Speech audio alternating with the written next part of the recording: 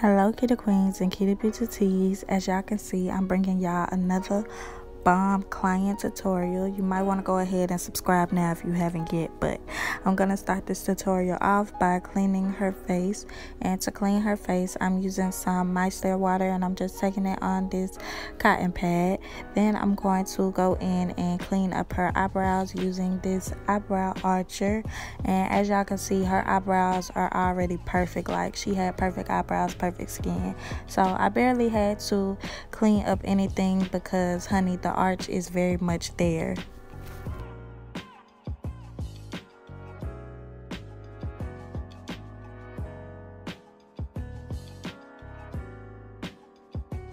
Once I have the eyebrows cleaned up, I'm going to go in and fill them in with my Nicka K black eyebrow pencil. I'm going to outline them first and then start filling them in, starting with the tail and then just lightly working my way to the front.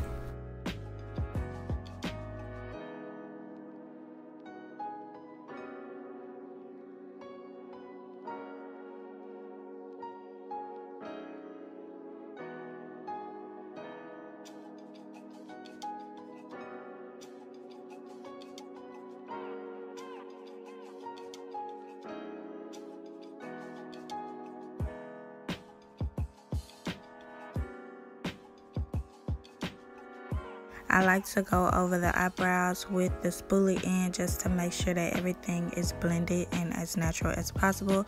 Then when I finally work my way to the front, I like to do little hair-like strokes to mimic the little hairs at the front. Now I'm just going to repeat every process on the other eyebrow.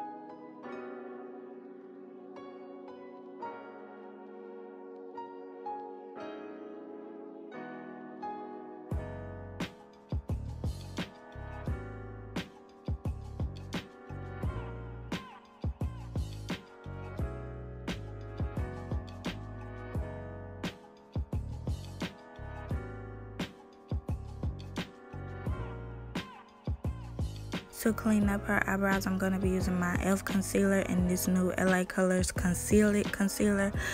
We're going to take the lighter one, which was the LA Colors concealer on the bottom. And y'all, I saw this concealer randomly at my dollar store and I was like, oh, let me try this out. Do not buy this because it was not good whatsoever. It's so sheer and the coverage on it is basically nothing. It may look good in this video from far away, but I'm telling y'all, do not buy this.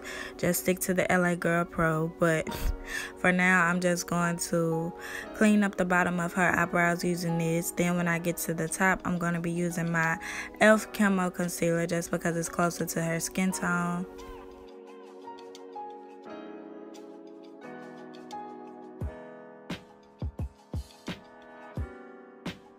Once the brows are clean, I'm going to buff out the excess concealer using this dense buffing brush.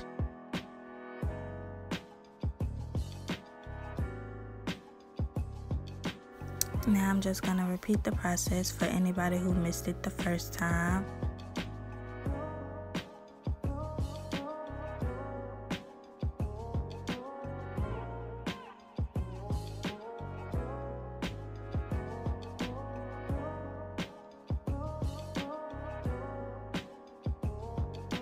If you don't have a steady hand, this is a good way to help you with that. All you have to do is take your thumb and lift up the client's eyebrow, and that should make your hand as steady as possible. And you'll get a way more clean look because you can get, you know, all the way up under that eyebrow. You won't miss nothing.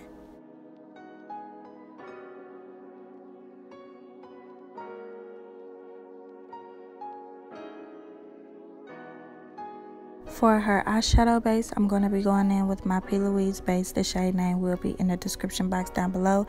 But I'm just going to take this base and pat it all over her lids.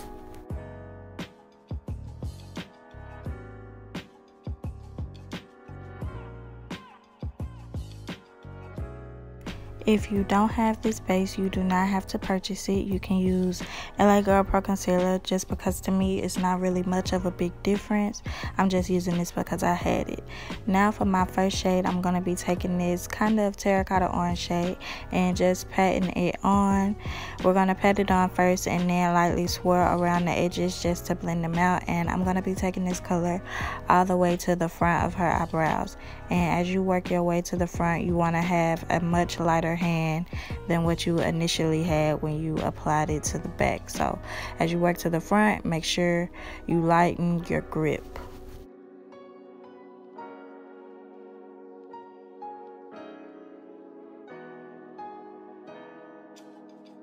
Now I'm taking this rich brown shade and it's on a denser brush, and I'm just patting it on. I'm going to be using the same technique, but I'm basically patting it all over the first shade that we used.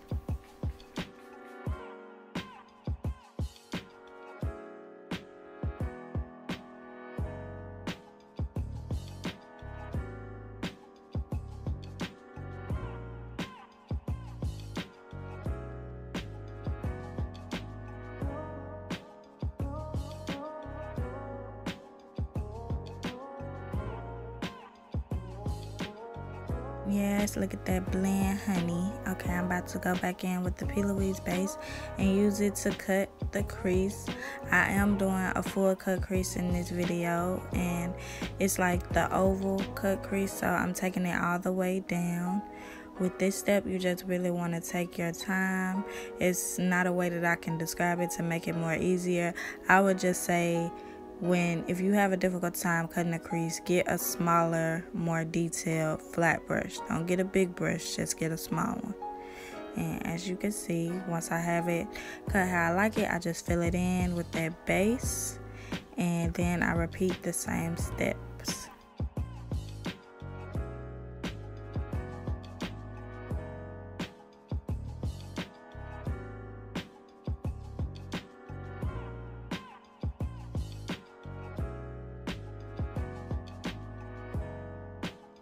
After I have both eyes cut to perfection, I'm going to blend out that excess concealer.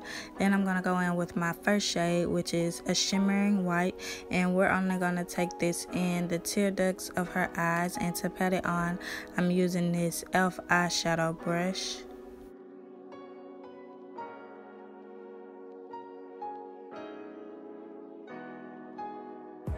Now I'm going to use my finger to apply this gold eyeshadow the rest of the way. I can use a brush too, but it's just much more pigmented when you use your finger. So I'm going to go in with my fingers first and then use a brush for the edges of the cut crease, so I can make sure I get every nook and cranny. Yeah, please excuse my hair. I wore it down, so you may see it in a few clips, but I'm going to take these two pigments, one from P.louise and one from Be Perfect, and we're going to use the Be Perfect one first because it mimics the shimmering white shade, and I'm just going to pat it everywhere that we put the first eyeshadow, and I'm using the same brush as well. And then I'm going to go in with the gold pigment from P.louise, and I'm going to pat it everywhere that we applied the gold. These pigments are going to serve as like a base for underneath our glitters, just so our glitter can shine more. Now I'm going to take these two glitters, the white iridescent one and the gold one from the glitter stack. And first I'm going to be applying some glue to her eye, as you can see. And then I'm going to take that white fine glitter and apply it everywhere that we put the shimmering white. Taking this more so on a flat synthetic brush. Now I'm going to take that gold glitter and apply it to the remainder of her eye, and I decided to use another e.l.f. eyeshadow brush for this.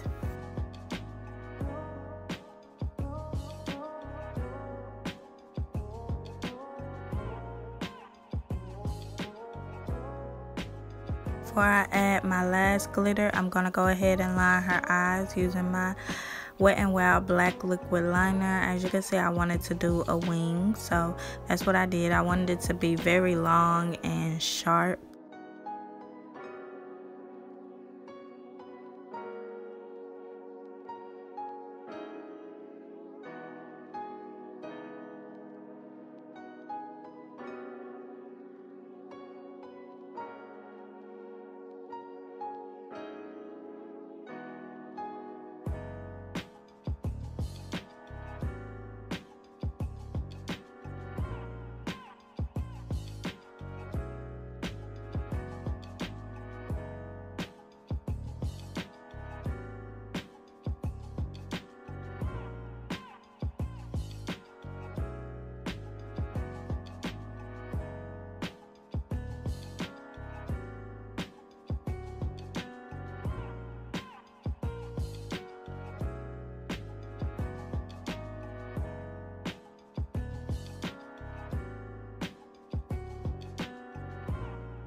And this is what my liner is looking like. Yes, ma'am. So for my last glitter, I'm going to be taking this Lava Bliss glitter from Mermaid Scales USA on Instagram. And I'm just going to randomly pat it along her eyes, basically putting it in every spot where we applied the fine glitter. And as you can see, it is giving us very much perfection. Okay, now I'm going to take this wipe and clean off whatever eyeshadow fallout or glitter fallout we had before we start our foundation routine. Then I'm going to take that Pond's moisturizer and use it to moisturize her face, even though her skin is already perfect basically. And once I have it nice and moisturized, I'm going to go ahead and apply her lashes. These lashes were a random pair of lashes that I ordered off AliExpress, but they weren't 25 millimeters or anything. I didn't want to go too big with the lash because if I did, then you wouldn't be able to see the work that I put in on the eyeshadow. And baby, I did a lot of work, so y'all need to see it, period. But I like to place the eyelash on, then have them open their eyes just so I can make sure none of the glue transferred to her bottom lash line.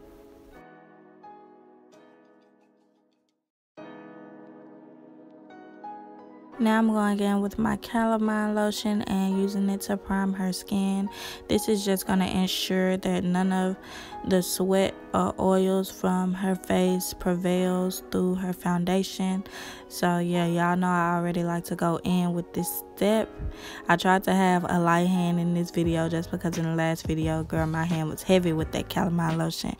But yeah, I just went in with a thin layer. And for her foundation, I'm going to be using my Fit Me Matte Poreless Foundation in the color Spicy Brown and just applying it to her skin. As you can see, this is like the perfect match.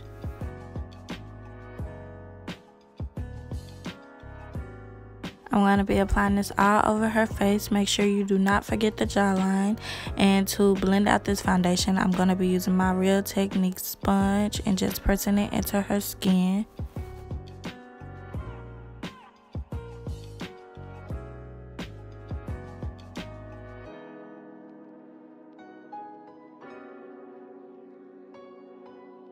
Fortunately, my camera cut off on a small bit of the highlighting portion, so this is where I'm starting off. To highlight her face, I'm using my NYX Can't Stop Won't Stop concealer in the shade Biscuit, and I'm taking this concealer on the edge of her eyeshadow and her liner just to clean them up and make them as sharp as possible. And we're just gonna let that concealer sit, and I'm gonna go in and contour her face using my Black Opal foundation stick in the color Black Walnut, and I'm just gonna dot this along her face. Then I'm gonna blend it out using my Real Technique sponge, and I'm using the same side of my sponge that I used to blend out my foundation, just so everything can appear seamless.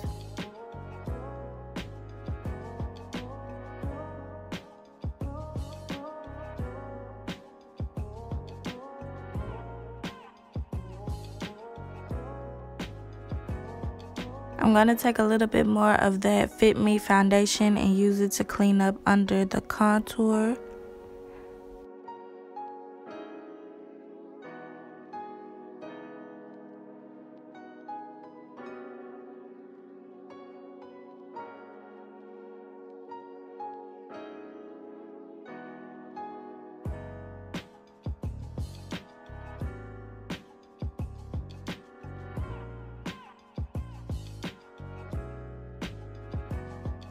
Now I'm just going to proceed to blending out the highlight, and if you're following the same exact procedure as me, you want to make sure you flip your sponge over to a clean side before you start blending out the highlight.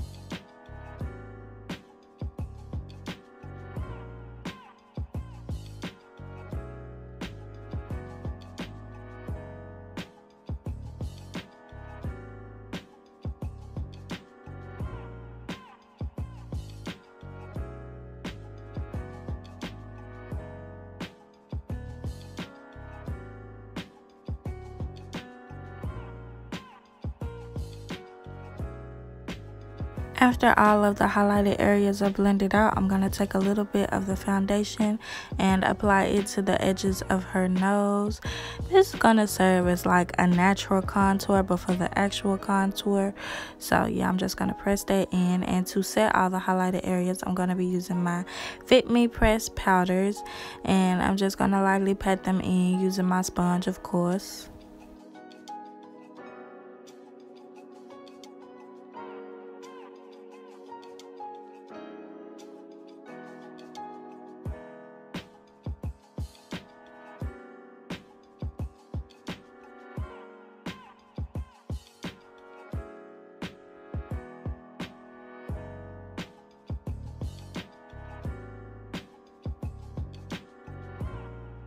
I like to take the edge of my sponge and use it to set around the edge of the eyeshadow that we cleaned up.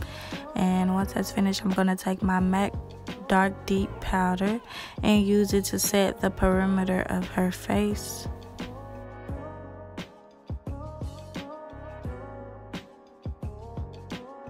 To set the contour areas, I'm going to be using my black radiance pressed powder in the shade Ebony, and I'm just going in with the same brush that I used to set the perimeter of her face.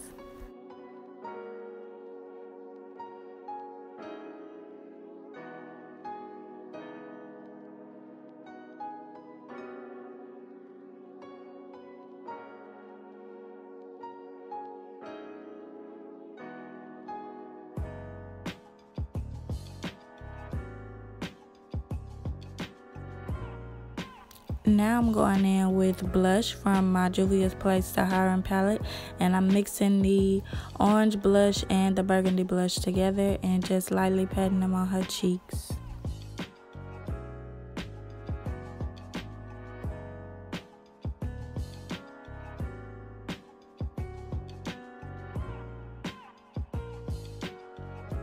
I'm taking that black radiance pressed powder and using it to contour her nose.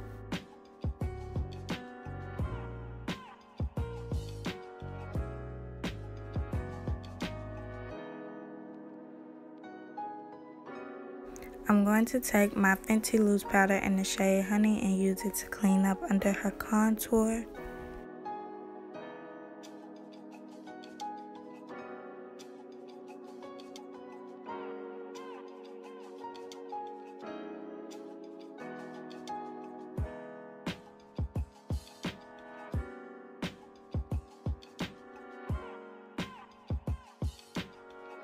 I'm also going to take that powder and apply it to the sides and the bridge of her nose.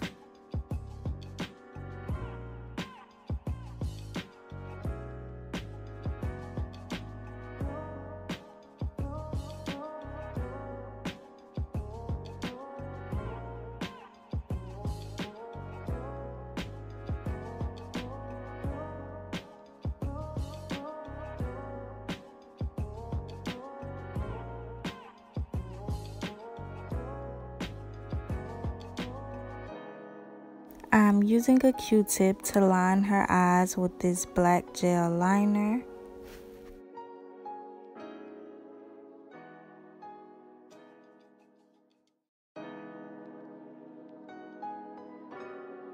I decided that I wanted to add a small pop of color, so I'm taking this navy blue eyeshadow and just applying it to her lower lash line. I swept the powder away off camera, so now I'm just going in and setting her face using my setting spray. Y'all know I like to drown a face. Then I'm just going to fan it with one of the packagings from my palette. And before it's all the way dry, I'm going to go over it with my Real Technique sponge and just press everything in place. And then I'm going to highlight her skin using my Anastasia Beverly Hills Sun Dip Glow Kit. And I wanted to go for a light highlight today. Y'all know I love for my clients to smile, just so I can find the apples of their cheeks and make sure the glow hits them there.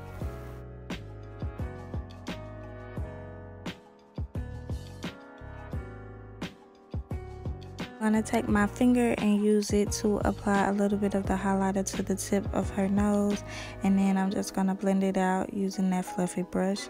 Now I'm on the last step, y'all. I'm going to start lining her lips using my LA Colors dark brown eyebrow pencil. Y'all know I love this pencil, but I am doing an ombre lip, so I'm going to outline the lips first and then go back in and lightly fill in the edges.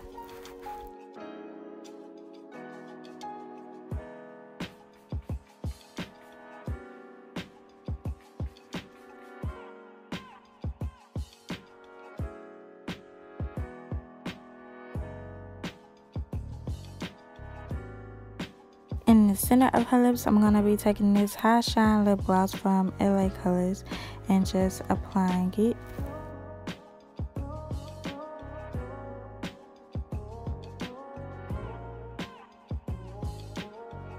I like to apply the lip gloss and then tell my clients to pat their lips just because it makes it a little bit easier to blend out. And this is basically the finished look. Everything is pressed and blended. We're about to get into the grand reveal, so I'm gonna just let y'all watch. Oh my god. Period. About to be your party. Yeah. Period. Oh. So as y'all can see, she loved her makeup, and now I'm just showing y'all the finished result. As y'all can see, she got 2 good sides, baby. We don't have no bad sides, we got 2 good sides. And this is the client video that I took. If you would like to see more client videos, just go to my Instagram. But this is the end of the video. I hope you all enjoyed. Please like, comment, and subscribe. Don't forget to follow me. Bye bye, queens.